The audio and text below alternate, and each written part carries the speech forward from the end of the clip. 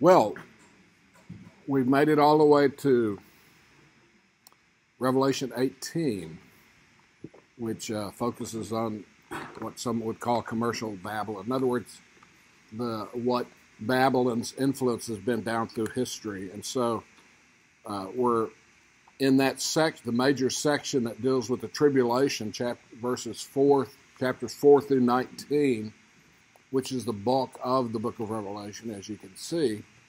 And we've seen that Babylon began a couple of hundred years after the flood.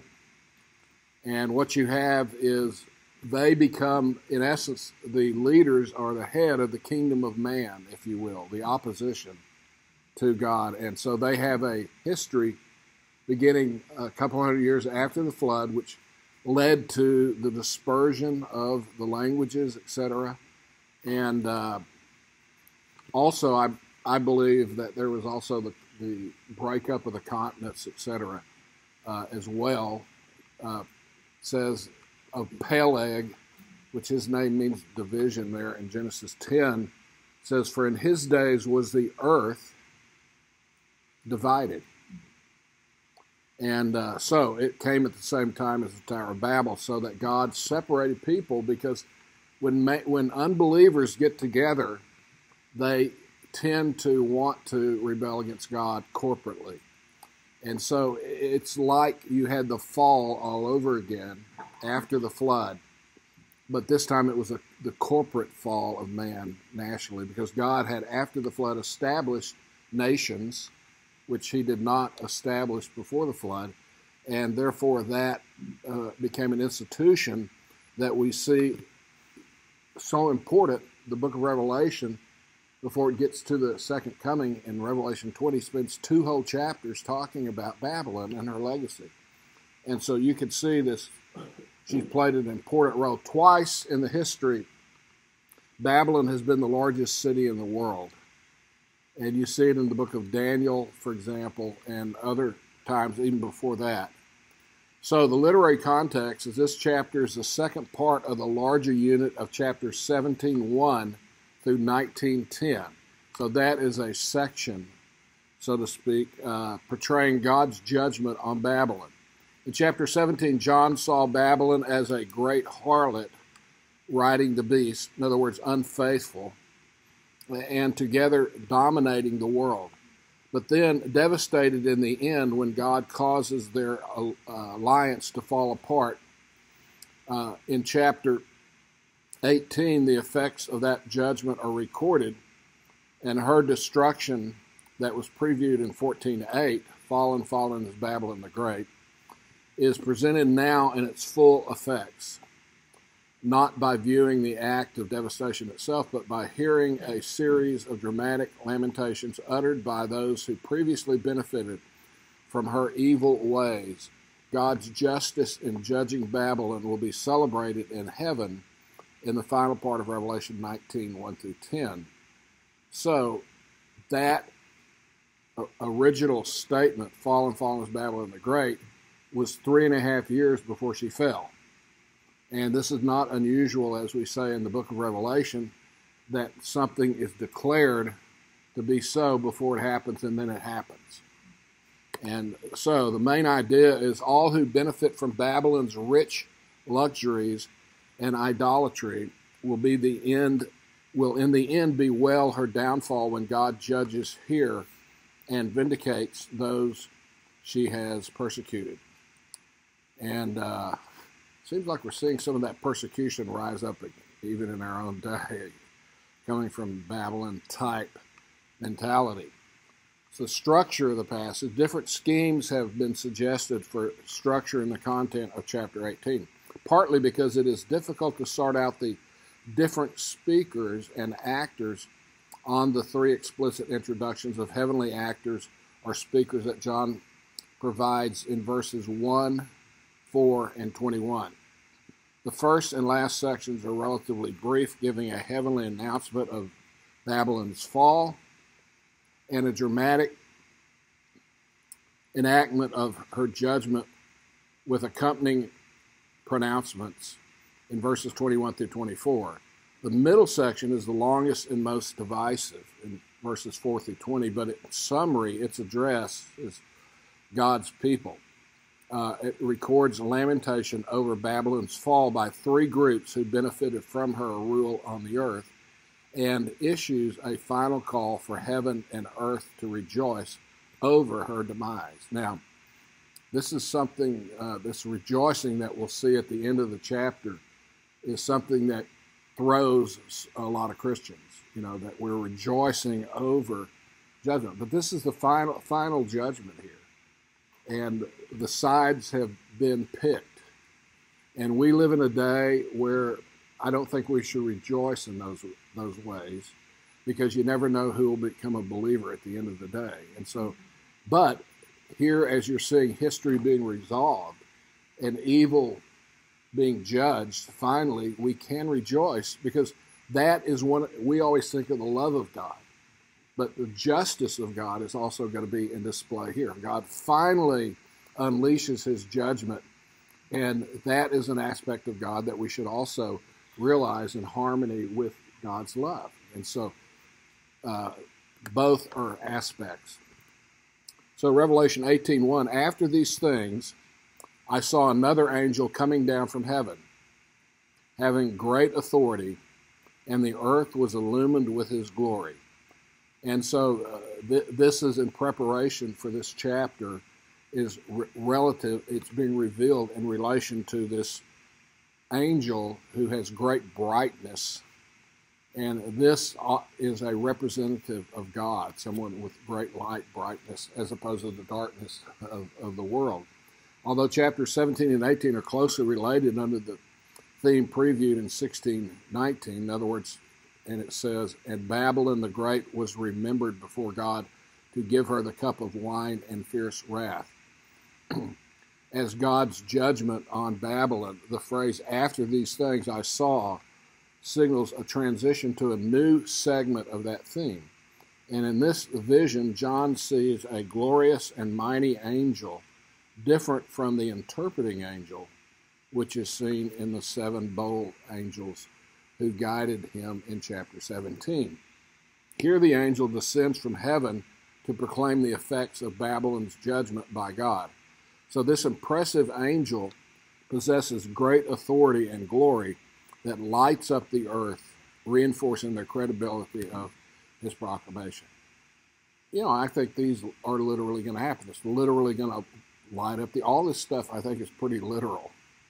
A lot of people don't think it's literal because they don't take the book of Revelation very literal, but this is literally going to happen, an announcement like this. And in verse 2 we see, and he cried out with a mighty voice.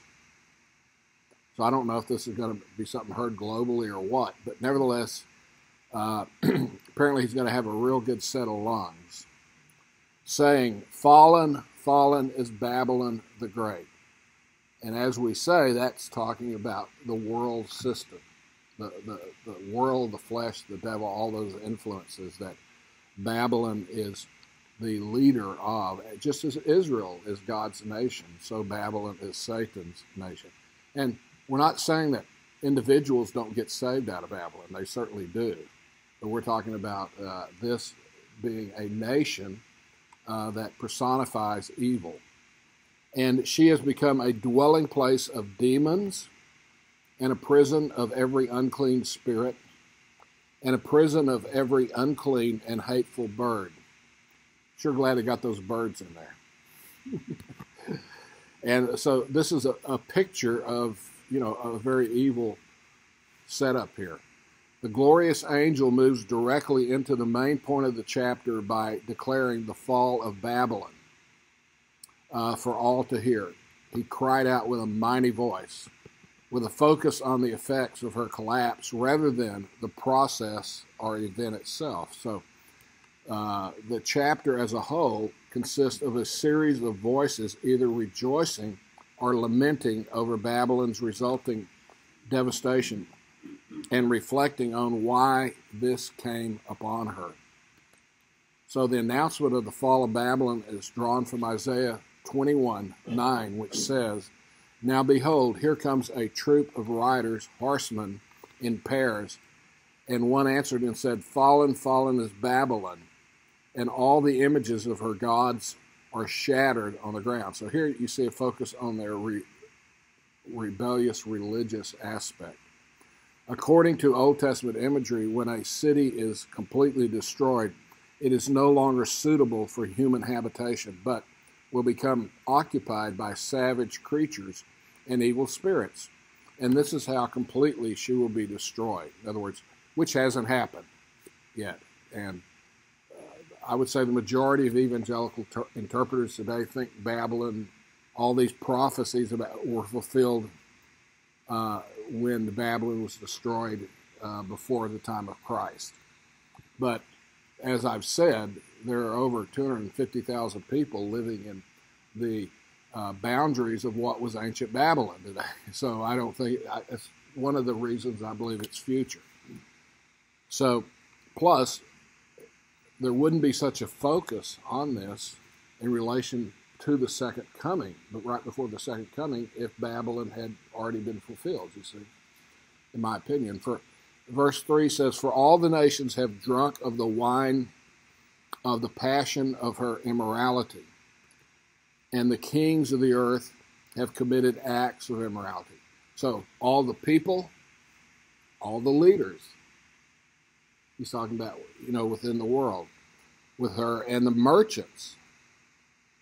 Those are the three aspects that are focused on in the judgment. The merchants of the earth have become rich by the wealth of her sensuality.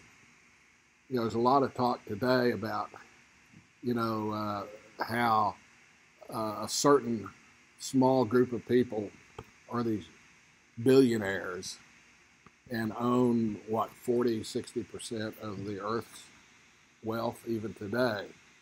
And I'm sure that is within the framework and spirit of Babylon. You see what I'm saying? Of this accumulation of wealth. Verse 3 explains why Babylon deserves such a horrible judgment. It is because her prostitution with the kings of the earth and luxurious immorality with the merchants of the earth.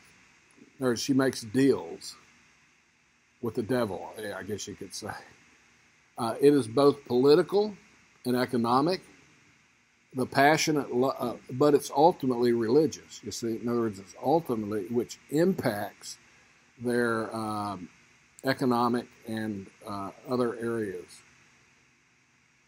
The passionate luxury and materialism of the great city have intoxicated all the nations, the kings of the earth, and the merchants of the earth, which encompass the entire population of the earth, is under her influence. Not all the individuals, but all the nation states, etc.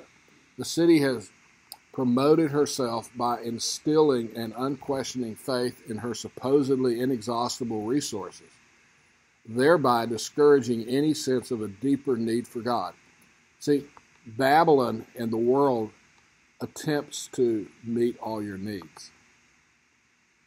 And that longing that people still have, they ignore or write off. That God-shaped vacuum, as some have said over the years, is ignored because they can't fill that. And that's why some people are drunk all the time because they can't stand being sober, you see, or whatever it is, using drugs or other things to satiate things. And so Babylon ultimately, even though she can provide great wealth and other things, cannot meet man's deepest need, and that is to have a relationship with God. The connection of fornication and luxury in this verse indicates that Babylon's fornication consists not only of idolatry, but also includes her pride in excessive wealth. False religion often has gone hand in hand with the accumulation and abusive use of luxury. We even have in evangelicalism, the health and wealth gospel, right? But then you see this being talked about in Zechariah chapter 5. And let's look at that for a moment. It says, Then the angel who was speaking with me went out and said to me, lift up now your eyes and see what this is going forth. And I said, what is it? And he said, this is the ephah going forth. That's a measurement, like a basket, a bushel basket type thing.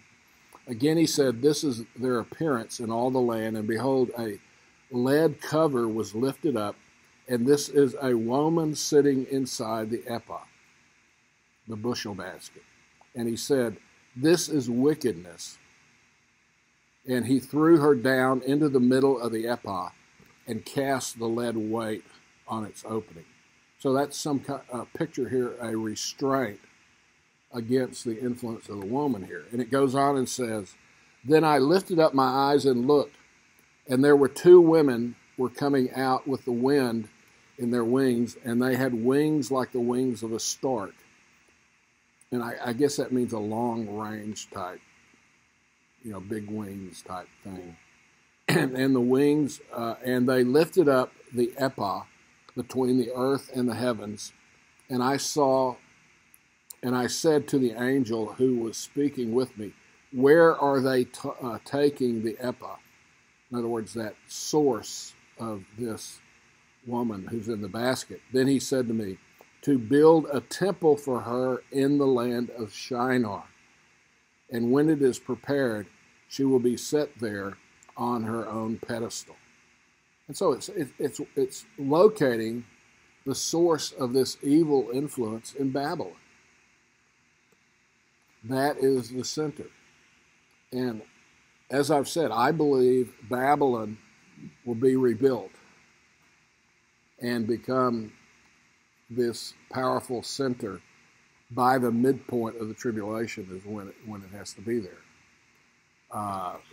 And this is, I think, what it's talking about. In verse 4 of chapter 18, it says, I heard another voice from heaven saying, come out of her, my people.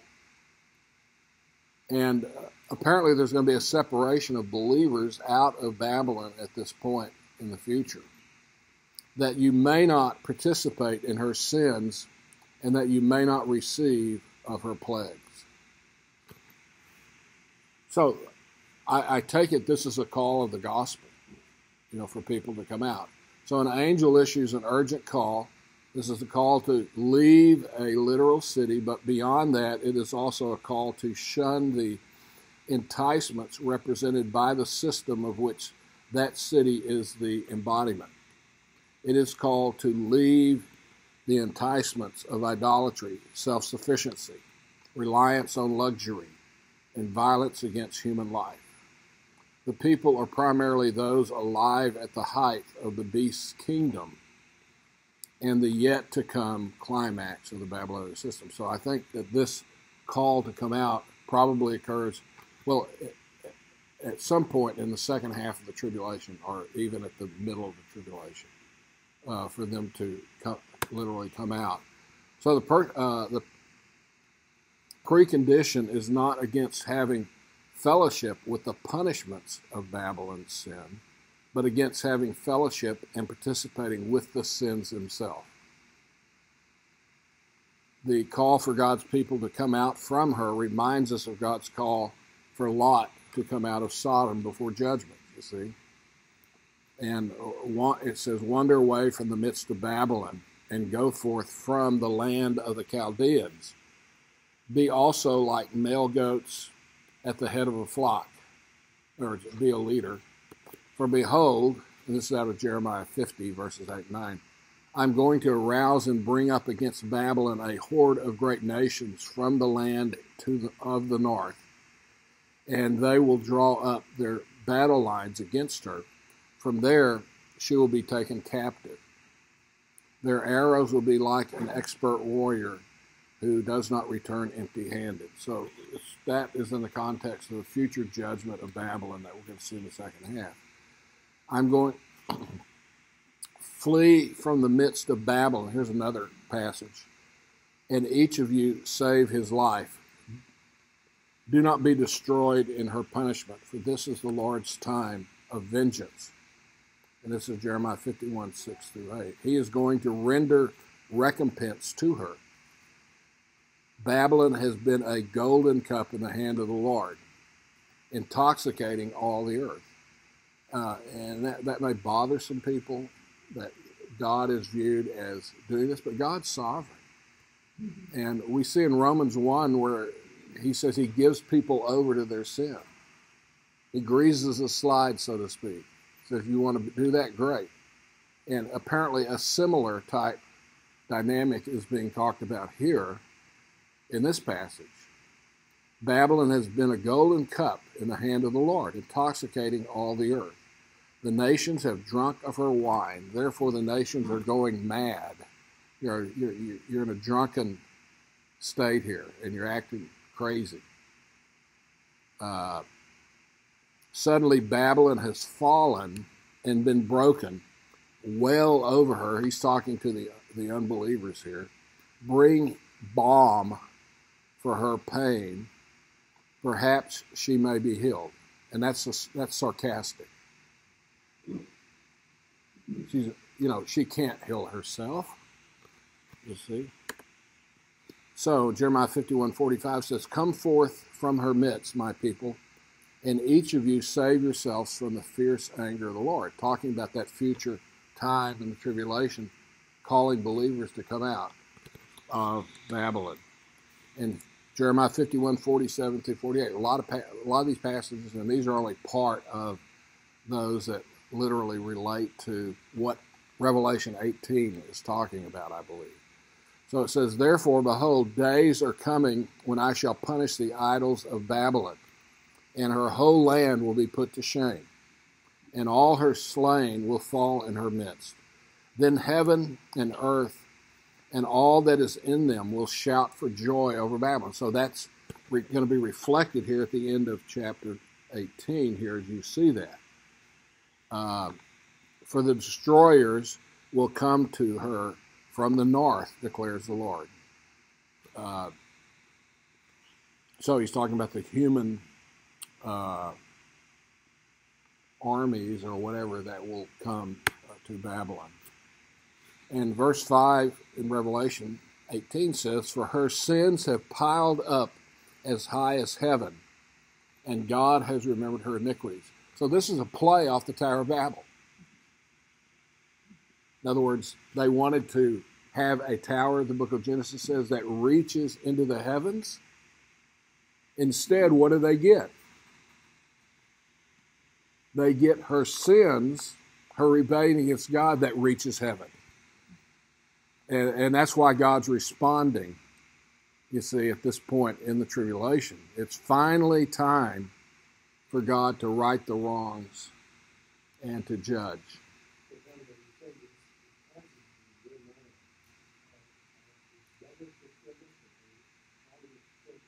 No, they're future. I don't believe there is such a thing as double fulfillment in the Bible.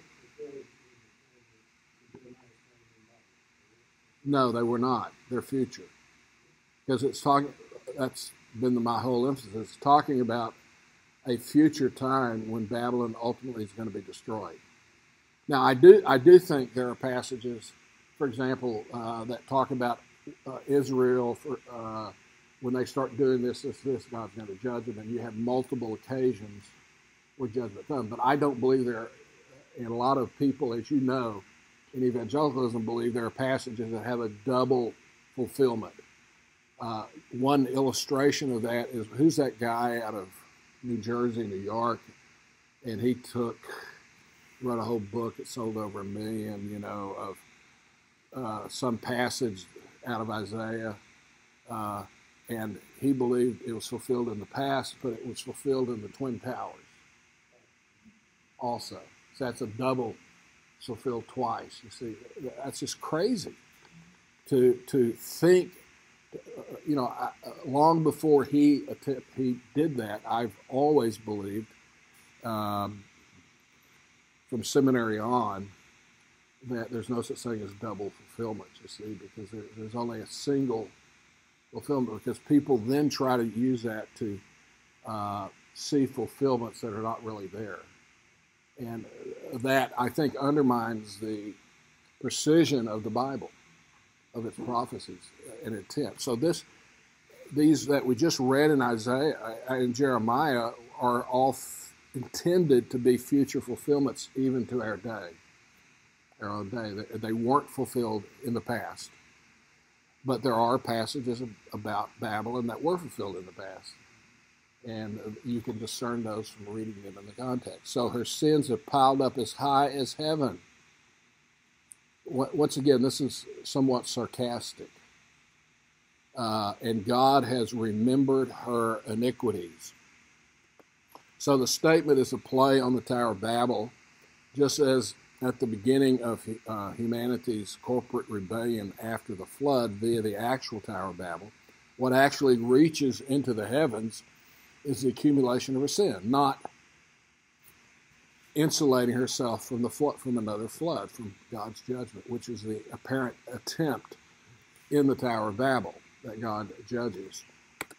So, verse 6 says, "Pay her back, Babylon, even as she has paid, and give back to her double according to her deeds. In the cup which she has mix twice as much for her." So, in other words, the cup is viewed as being what she drinks, the elixir, so to speak, that results in the sin that she's involved in. And so God said, well, make it twice as strong. This doesn't mean she's going to get paid back twice as much, but it's going to be a very, very strong judgment when it comes. So God alone can implement the law of retaliation. It appears that particular reference in this case is to the persecutions and martyrdom of the saints by Babylon rather than to the corruption of the nations at this point, in this context.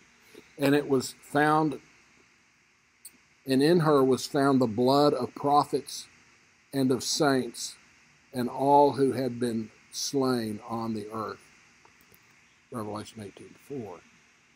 So then we see, as I've mentioned, that we'll be looking at later, hallelujah. So this is at the beginning of Revelation chapter 19.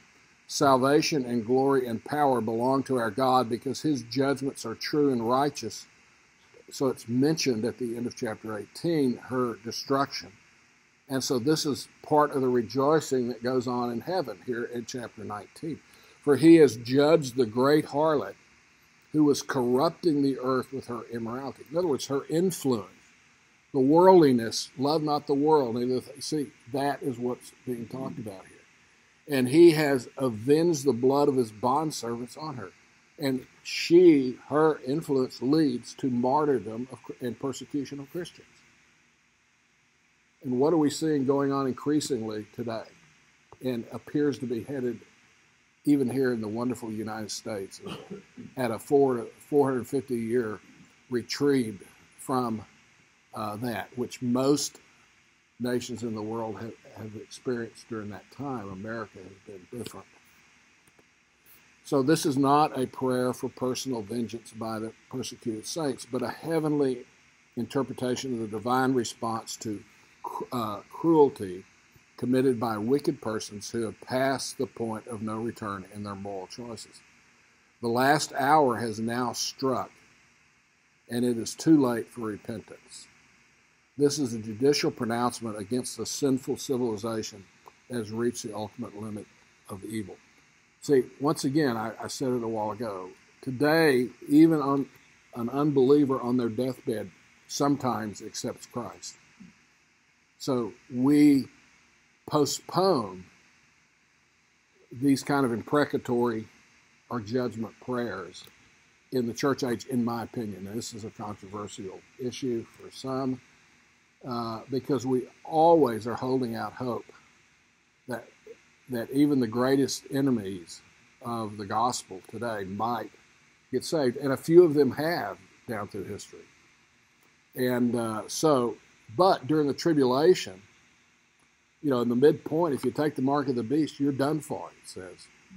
See, history is going to be different at that point. And so the sides are going to be clear who's on the Lord's side even before a person reaches death. And therefore, this type of judgment is praised because it's judging evil. So the best way is to identify the executioners as God's enemies, whom he uses to execute his vengeance, according to chapter 17, 16, and 17. It is the false Christ and his allies who will destroy Babylon in compliance with the overarching purpose of God. See, that's why they turn against her at some point in the tribulation, you see, and apparently help destroy it. Double has the sense that the punishment should be the exact equivalent of the offense, in the same way that a person who looks exactly like someone else is called his double. Got that? And as I say, this is called teleonic justice. Punishment fits a crime. And this is always the type of judgment or justice that God implements in Scripture. The guideline in meting out the exact equivalence is according to her works. So the cup is the same one mentioned earlier in Revelation 14:8, verse 10, 14, 17:4, and 18:3. The vessel Babylon uses to seduce others has now become the instrument of her own punishment. And the cup, once again, is the means that she has used to influence the world. And now that's going to be turned upon her. And verse 8 says, and another angel, a second one, followed, saying, fallen, fallen is Babylon the Great, she who has made all the nations drink of the wine of the passion of her immorality. Immorality is unfaithfulness to God, and is what he's talking about here. So we see in verse 7 it says, to the degree that she glorified herself and lived sensually. See, that's a lifestyle that follows from this kind of self-esteem. I noticed our pastor mentioned that this morning and stuff. And I remember when that started becoming popular.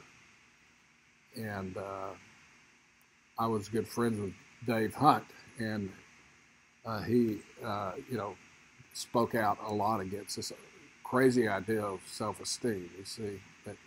That has become the world's motivation for students in school and all this kind of thing. They have to have self-esteem. If they have good self-esteem, then they'll do well. Well, the Bible doesn't say that at all. And I'll never forget, we were at Booksellers one year, I think it was in Atlanta, and my youngest son, who's a pastor now in Illinois, he was only like 7 or 8, and Dave Hunt had this little thing he would do about, some girl would say, oh, I just hate myself. I'm so ugly and all of this. And Dave would say, well, if you really hated yourself, you'd be glad you were ugly. And, that makes sense. and that's the whole point. People don't really hate themselves in the sense that they say. So our little David, was he in first grade? Yes. And he was in the back of the room with this little girl, and she got a bad grade on her thing. And David said, well, and she said, I hate myself. And he said, well, if you hated yourself, you'd be glad you got a bad grade. And she started crying. And I think David got his only spanking in school. Isn't that right, Janice? Something like that. He didn't get a spanking. Okay, that was another kid. Okay. But, see, he was in first grade. But I got off on this. I got off on this. So, to the degree that she glorified herself and lived sensually, to the same degree her torment and mourning, for she says in her heart, I sit as a queen and I am not a widow and will never see mourning. She's saying, in essence, I'm living in rebellion against God, and look at all the wonderful things and blessings that I have. You see, we don't need God, do we? That's what she's saying. That's what so many people in the world think. So we see in this verse the insight into 4 reasons why judgment is necessary. Number 1, Babylon's sin is self-glorification. It's self-esteem. Secondly, see, self-esteem cuts you off from recognizing your sin. Secondly, Babylon's satisfaction in luxury. In other words, it seeks the things of this world. Some people have luxury, that's fine. It's not bad in and of itself, is it? It's when that is your focus becomes the thing that you rely on in place of God. That's what's bad. Thirdly, Babylon's haughty self-confidence is what, I'm never going to be judged, she's saying in essence. I'm going to get away with it. There's no real God out there that's going to hold me. And fourthly, Babylon's avoidance of suffering. In other words, she uses all these things to avoid suffering. And of course, that's why judgment's on the verge of coming here in this context here. So, for this reason, in verse 8, in one day her plagues will come, pestilence and mourning and famine, and she will be burned up with fire, for the Lord God who judges her is strong. See, God, at the end of something, the flood, if your house is flooded, you can recover from it, fix it up. If your house burns down, you got to start all over. You see the logic? The flood was an interim judgment in history. At the end, what's going to happen?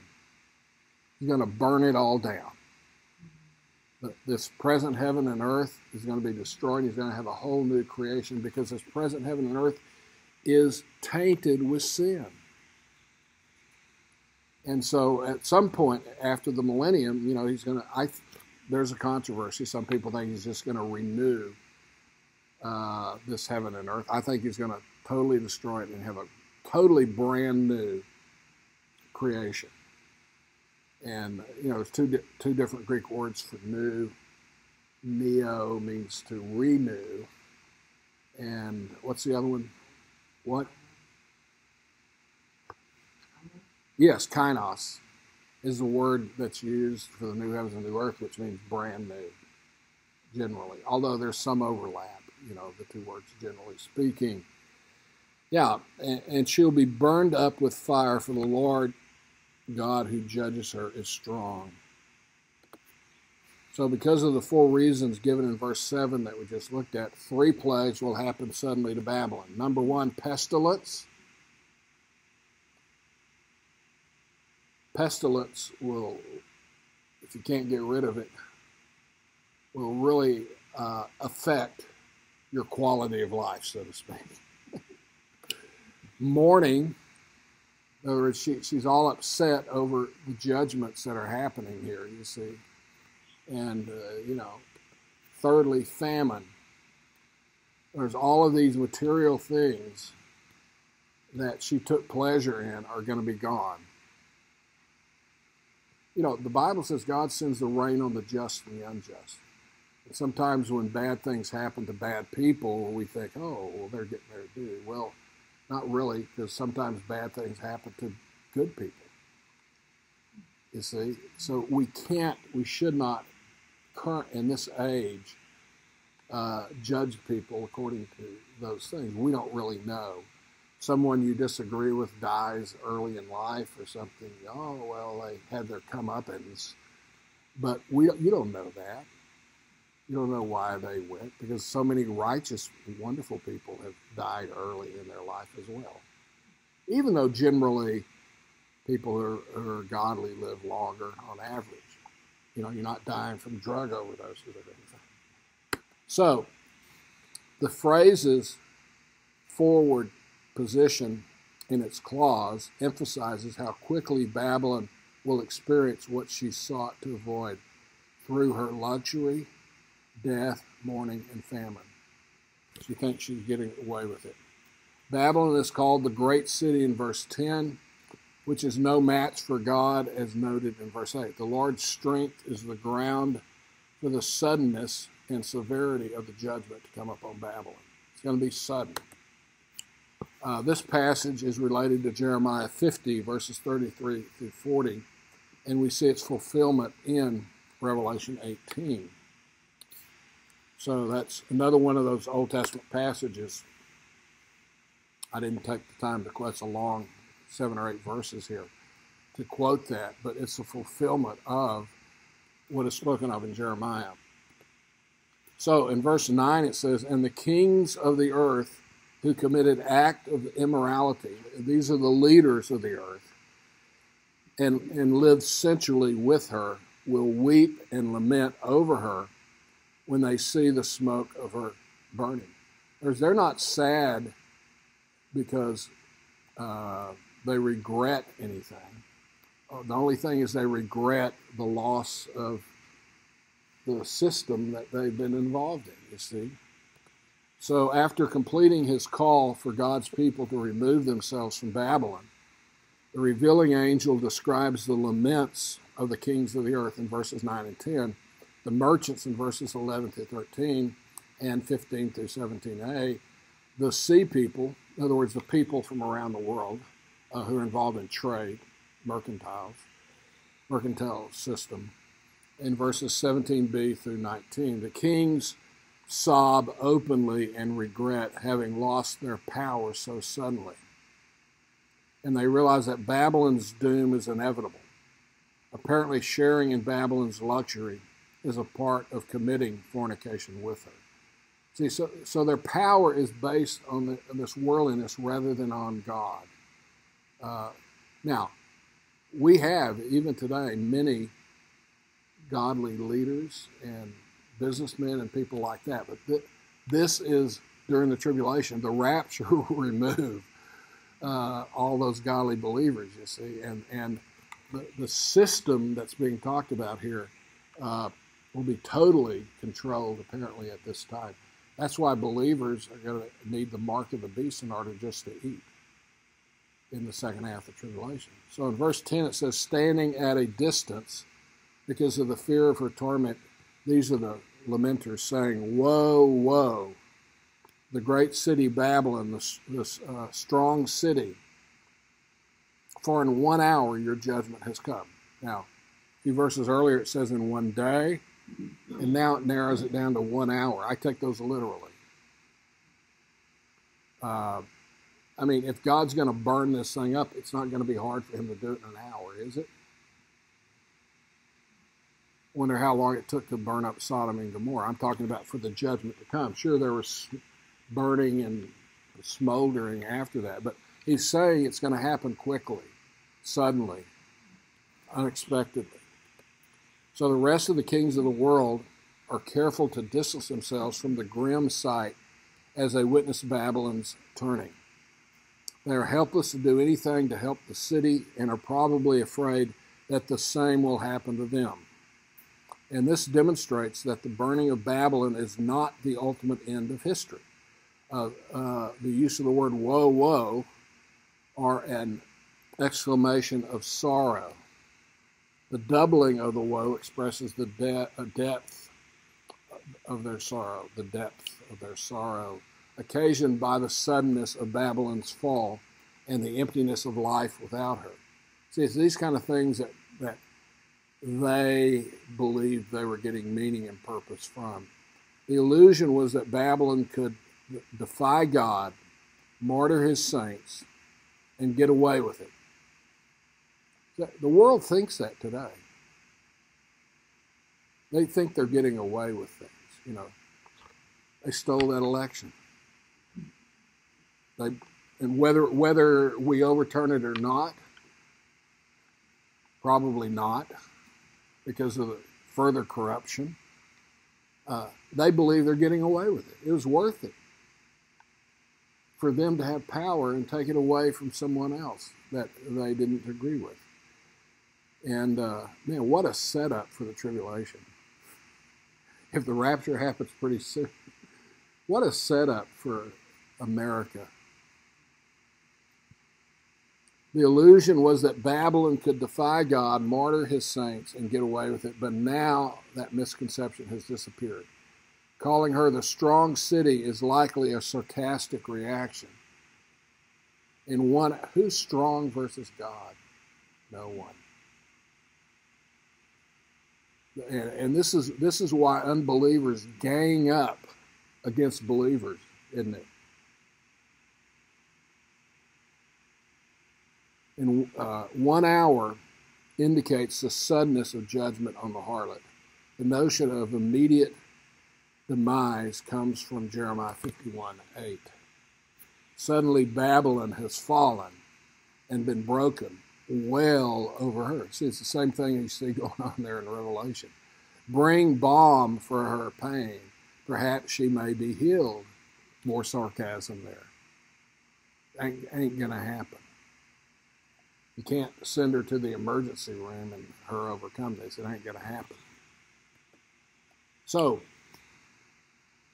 Babylon's great legacy throughout history is going to come to a sudden end because God's going to finally intervene directly, as we've been talking about in history, and destroy her. And verse 11 says, "And the merchants of the earth weep and mourn over her because no one buys their cargoes anymore." So it's going to have a real effect on global commerce here, you see. It's interesting. We have, as you see in this picture, we have these cargo ships.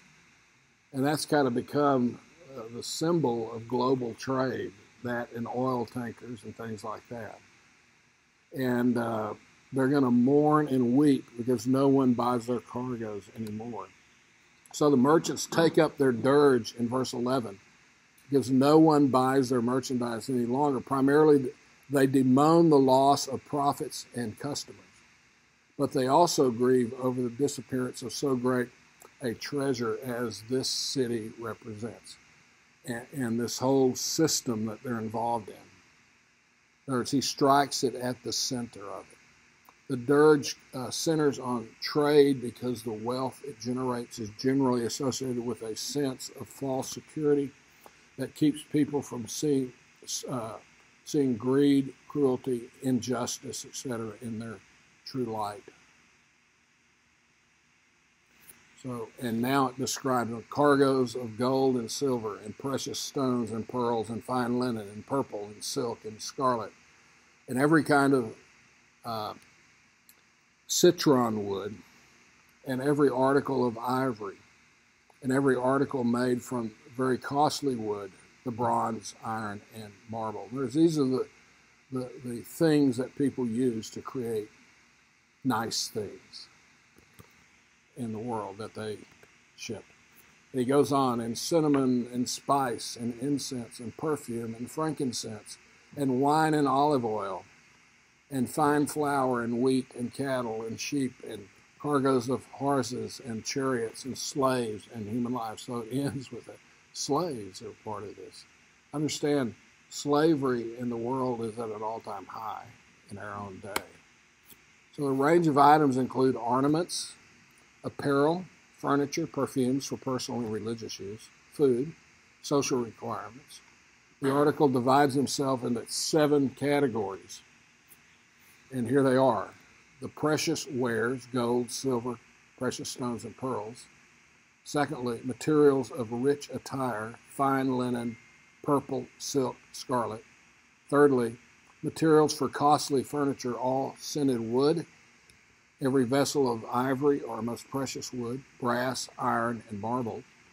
Fourthly, precious spices like cinnamon, spice, incense, ointment, and frankincense. Fifthly, articles of food like wine, oil, fine flour, wheat. Those are things that the rich people use. 6, merchandise for agricultural and domestic use, cattle, sheep, horses, chariots. 7, traffic in men, bodies, the souls of men. They think that they could even buy and sell people. So, and the fruit you long for has gone from you, and all things that were luxurious and splendid have passed away from you, and men will no longer find them. So these niceties that give meaning to life for the world are gone. Though the speakers are unidentified, they are most likely the merchants mentioned earlier in the passage. The term fruit means ripe autumn fruit, which is a deeply desired fruit in the cause of great anguish. So the supply line for all these luxury items have been destroyed, which impacts the life of the wealthy of the world. And so, as I've been talking about, there's these parallels between these passages. And you see, compared to the golden cup, and so you can see on the screen there from Jeremiah 50 and 51, and then how it's referred to in the book of Revelation. See, so the dwelling on many waters there in Jeremiah 51, and then Revelation 17:1, involved with nations, Jeremiah 51 7b, and then Revelation 17:2, named the same name, 51, and then 18:10, destroyed suddenly, Jeremiah 51:8, and 18:8 in Revelation, destroyed by fire, Jeremiah 51:30, and then 17:16 in the book of Revelation, never to be inhabited again, Jeremiah 50:39, and also in Revelation 18:21, punished according to her works, Jeremiah 50:29, and then Revelation 18:6. Fall is illustrated. In other words, he talks about it illustratively in Jeremiah 51:63 and 64, and the same in 18:21 of Revelation. God's people flee in Jeremiah 51:6 and verse 45, and then 18:11 and 18:4 in Revelation. And finally, heaven rejoices. And so the merchants of these things who become rich from her will stand at a distance because of the fear of her torment, weeping and mourning. So, they're at a distance from this, regretting what is happening. So the enrichment of the merchants derived from their trade with Babylon is the implied reason for their mourning. They distance themselves from the scene of destruction rather than rushing in to try to stop it. However, because they fear the same thing might happen to them, saying, "Woe, woe," there we go again with our woes, "the great city, she who was clothed in fine linen and purple and scarlet, and adorned with gold and precious stones and pearls," is what's going on here. The dirge of the merchants combines the harlot image of 17:4 with the city image of chapter 18. The figurative description of the city's clothing and adornment in this dirge is almost the same as that of the harlot who is symbolized in 17:4. The fine linen and gold, jewels, and pearls are part of the wardrobe and adornment of the saints in the holy city later on in 21:10, but not the purple and scarlet. These two have associations too close to the beast. So believers are going to end up getting it, right, in the end. And the world's going to lose it, unbelievers. For in 1 hour, such great wealth has been laid waste, and every shipmaster and every passenger and sailor, and as many as make their living by the sea, stood at a distance. Boy, I don't want to get close to that. So the last 2/3 of the verse begins a description of a new set of mourners, the sea people, in other words, which are shipmasters, the people sailing the seas, was subordinate to the supreme commander of the ship. The picture of these sea people closely resembles that of the kings in verse 10 and the merchants in verse 15. They stood at a distance. And they were crying out as they saw the smoke of her burning, saying, "What city is like the great city?" Man, that was a great run. The most important city in the world, they believe, is destroyed. So the grandeur of the city is once again a cause for awe. The smoke of the city's burning provokes deepest regrets among the sea peoples, the merchants, and those. An association to the question was the one asked in 13:4 is inevitable. Who is like the beast? That's what the unbelievers were saying, so God shows them. The implied answer to the question here is no city. Babylon, that represents all that a city can be in the realm of materialism, is no more. And they threw dust on their heads, and they were crying out, weeping and mourning, saying, Woe, woe, the great city in which all who had ships at sea became rich by her wealth. For her, in 1 hour, she has been laid waste. So with a symbolic act to express their anxiety, the sea people utter their brief lament. Casting dust on one's head is a symbol for grief throughout the Old Testament. You see Job doing this. And they bewail the loss of the city by which they have become rich.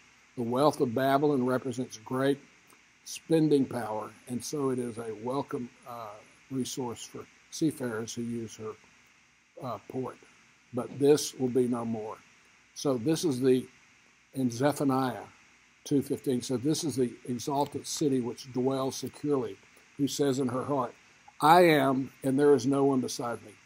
How she has become a desolation, a resting place for beasts. Everyone who passes by will hiss and wave his hand in contempt. And so we see where that section ends, and it says, Rejoice over her, O heavens, and you saints and apostles and prophets. The saints, apostles, and prophets are the people who've been killed by Babylon, because God has pronounced judgment for you against her. So now we see a switch to heaven and the contrast of responses, as verses 9 through 19 have told of the sorrow of three groups over the occurrence of a catastrophe proclaimed in verses 1 through 8. And verse 20 speaks of the exaltation of the faithful over the same event. The same thing that causes deep sorrow on earth brings great jubilation in heaven. The Lord is finally answering the imprecatory prayers of the saints from chapter 6. And so this is from Revelation 6:10, and I tried to play this song before. That's why I'm hurrying to get to this end with this. From a bunch of hippies from around 1970. When I beheld the souls of those who were slain for their testimony of the word of God, and they cried,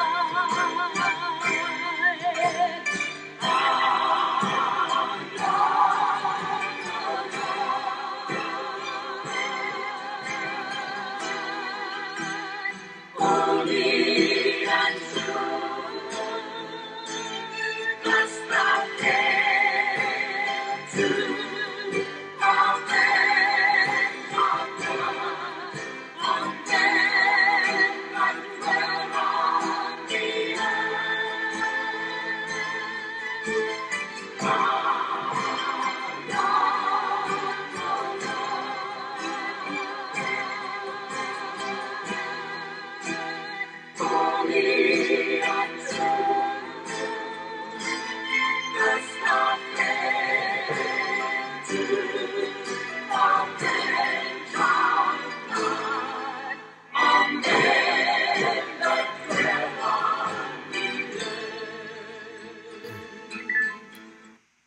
So,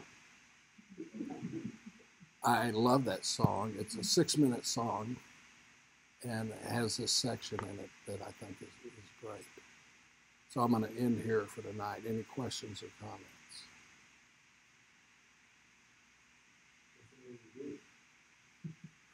It's an individual named Debbie Kerner. Yes? You talked about the sea people looking at that. Is that one on the sea or the coast? Well, it's on the Euphrates River, which has access to the sea. this falls in the book of Revelation from a timeline standpoint? Would the city have maintenance or figured out ways to stay standing after all these other judgments and things that have been coming down all over the place? You know, it's located between after the seal, trumpet, and bowl judgments, but I don't know chronologically really where it occurs. But it's obviously toward the end, and stuff at some point. But it's obviously important enough for the Lord to spend 2 chapters talking about this. And as I say, it's because it represents the world and the world system that we live in even today. In things. Yeah. Yes.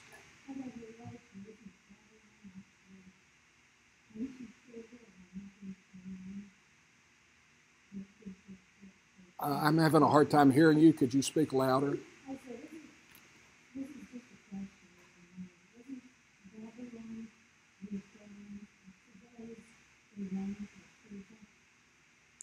Well, yeah, no, Babylon is in modern Iraq. I'm sorry, I didn't hear that last. Well, yeah, but Babylon is Babylon. It's not Iran. It was on the Euphrates River. You can go there and visit it today. If you had been here earlier, we've talked about this a lot, about how there's about a population of about 250,000 people in 3 villages or cities that live in the boundaries of ancient Babylon. And so many people allegorize these to say it refers to Rome or something like that, and not literal Babylon. And I've been making the whole point that it refers to literal Babylon because none of this has yet been fulfilled literally, yes.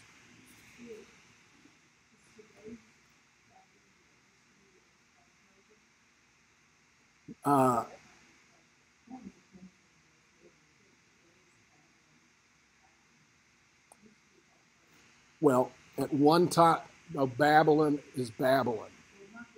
I understand. The region was taken over by Persia. The region was taken over by Rome. You see what I'm saying?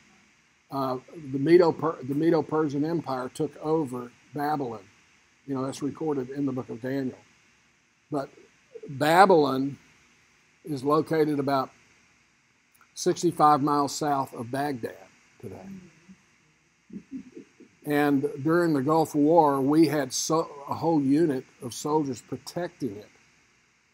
And as I've said, my good friend Charlie Dyer went over when Saddam Hussein had 2 banquets celebrating ancient Babylon, and he'd spent over $1 billion reconstructing part of Babylon, including they had banquets those 2 years on the very foundation where God did the handwriting on the wall in the very, what's that called? Banquet hall that's talked about in the book of Daniel. And so Saddam Hussein's goal was to rebuild Babylon because Babylon was one of the the last country, that and Rome, to militarily defeat Israel. And so he had posters that my friend Charlie Dyer brought home that were side issues, and they had like somebody representing Nebuchadnezzar, and then Saddam Hussein's face was right there. And that was his goal, to defeat Israel, you see. And that was part of the thing. Now, he was secular, and that's probably why they didn't have any problems doing the secular gods and everything in the recreation of this back in the late 80s when this occurred. Yes. Let's pray. Father, thank you for the scriptures and the Word of God that certainly will be fulfilled literally in history. And we thank you for the book of Revelation that gives us insight into this. And we thank you so much for the fact that you're in control, even though we see in our own country things seem to be moving against believers. And so we ask mainly that because we know the end from the beginning, that we be faithful in serving you no matter what happens, and trusting you that you will justify your character in history. In Christ's name we pray. Amen.